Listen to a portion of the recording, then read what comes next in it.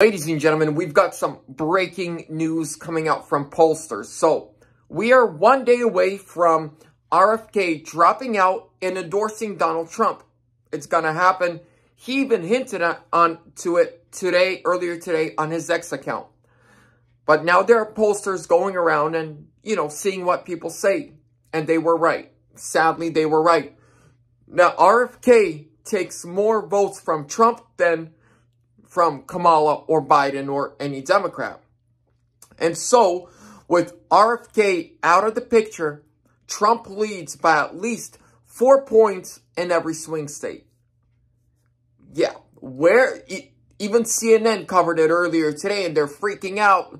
I mean, I'm on X all day today just watching the reaction of the left.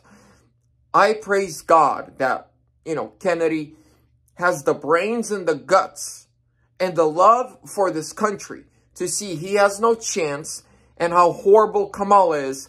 And it's Trump's, rightful turn to get back in there and finish what he started in 2016. Trump 2024.